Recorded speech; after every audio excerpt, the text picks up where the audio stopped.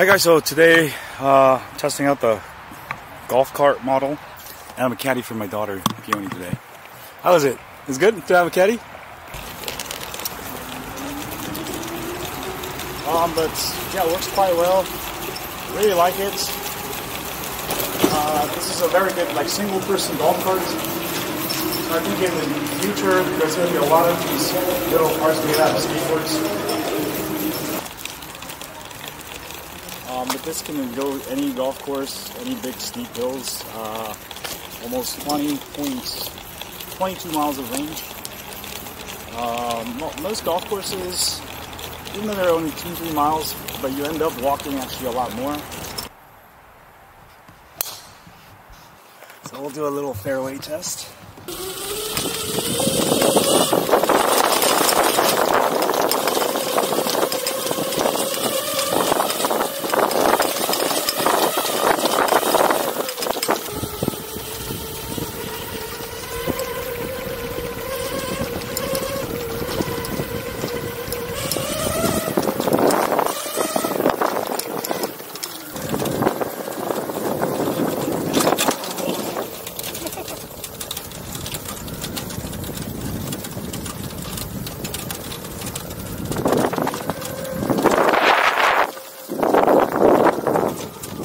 Hi guys, so it's been ninth hole and working pretty good. Definitely pneumatic wheels are recommended for fairway traction. Right now it's dry, but when it gets wet, you'll definitely want pneumatics. Also the big bumps and stuff, even though it's fairway. You could probably get away with like one of those rubber wheels. That's one I actually tried last time. Rubber wheels are fine, they'll get some good traction. But urethane, you'll probably want to avoid because they're just not going to be good enough for it. Your wheel's just going to slip out. You can see it runs real well on the fairway. And I think this is really going to be this is actually my idea for golf carts, because you can build these single person golf carts. They're going to be much better. So I think we're onto something. You see, we just let's go over these gopher holes. You guys see these gopher holes? Go right over it. Boom, shakalaka. Look at that. Can you go backwards?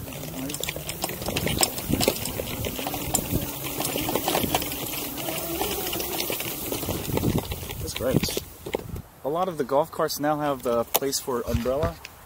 And it's actually the same concept, so this is going to be great if you're playing golf.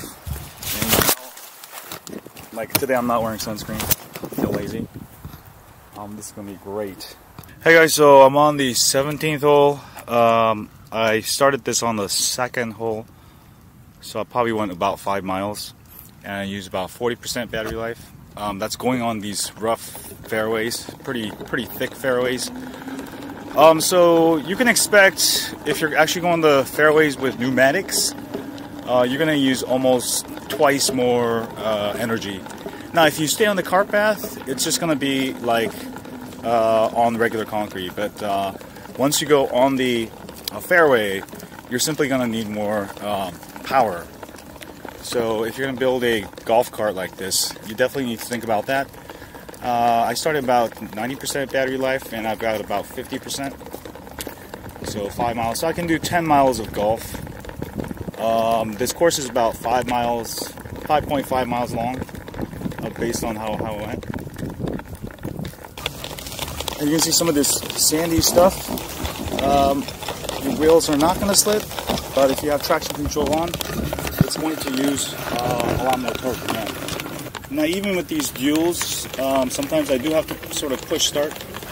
It's not, if it's like stuck on a hill and with a lot of rough, it just takes a ton more energy. But yeah, working really good. I can totally go to any course, at least finish a round or two. If you start running out of battery, simply just go on the cart path, and obviously you'll get a lot more range.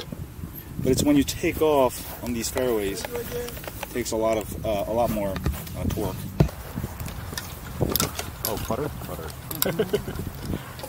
Butter.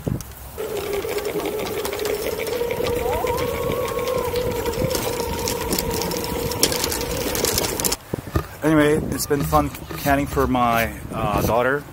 And yes, you can take all your skateboards. If you have urethane wheels, just stay on the car path because those things are just not gonna, it's just gonna slip on the fairway. If you have rubber wheels, you can go on the fairway, but make sure you have enough clearance. I've had issues where grass will get in your belt, so if you don't have, you should have at least like 2 inches of clearance. If you don't, a lot of times some of the long grass will get between your belt and your belt will break. And also bring extra belts. Or gear drives are good too. Those might be the best. Of course, when you want to get some exercise, you can have the just remote control your cart, so you can get some nice exercise. Just like a remote control golf cart.